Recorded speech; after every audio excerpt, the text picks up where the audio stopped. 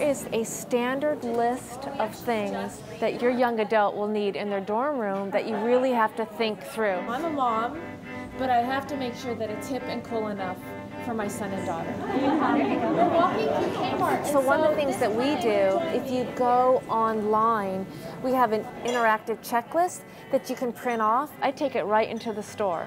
And you'll see there's things in here like the comforter, Is that like the greatest thing? 2 pillows, 2 I need blankets. to get it for my daughter immediately. So this is all what you would find in a Kmart store.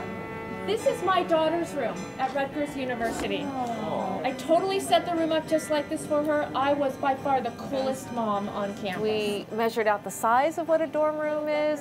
We understood exactly how she would live within the dorm room. Pink and black, you will see everywhere in the industry. That is called the boyfriend pillow. I suppose if you're a guy, you'd call it the girlfriend. I actually got my daughter a black one so that she could sit on the floor, she could sit against the bed. I think part of the beauty of a dorm room is utilizing space. When you go to move out, they fold down. It's really all about storage and how to make space look good. Yeah. These little plastic crates here are $3.99. Because they're in color, you can stick them under a table, and that's adorable. There's sort of a consistent amount to spend. You can really do this room for easily under $500. Easily.